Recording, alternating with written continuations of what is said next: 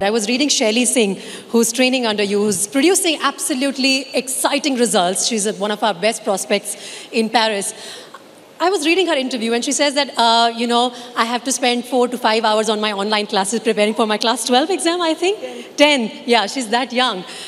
There's so much of pressure on that young kid, She has she has exams to worry about. She has world championships to worry about. She has an Olympic to worry about. And all this takes a toll on an athlete, right? Yeah, definitely. Sports people, actually, their IQ is working in a different level. So, sports is basically science, and we need to learn the science behind sport. Because when we do something, when we need to lift a hand, we need to know why we need to lift the hand.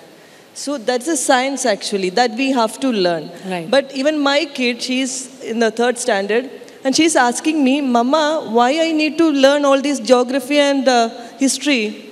I'm good in sports, I will do that. See, she's asking me. So I'm not compelling her to learn anything. What you're learning from school, you just learn and write the exam, that's all.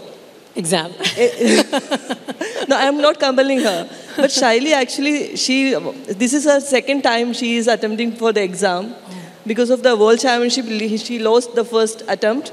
So 2nd attempt, she have to go through. Otherwise, higher studies is a problem for her. That's why we are making her into sitting in 3 hours, 4 hours classes.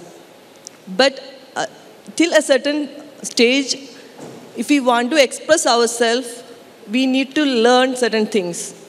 So, we have to learn things, but it shouldn't be forcefully we have to. Because athletes, they are already performing in the world stage, and that itself is something great. And as my kid, she's asking, why I have to learn all these things? I am not using in my later stages. So our curriculum, I think we have to change. Our government should seriously think about that. And we have to create a curriculum for those who are good in sports or those who don't want to study the other thing. Because all our parents are going ICSE, CBSE, and many international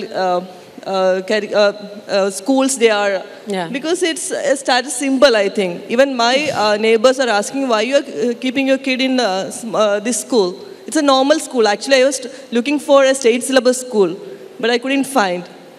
ये है ideas of India.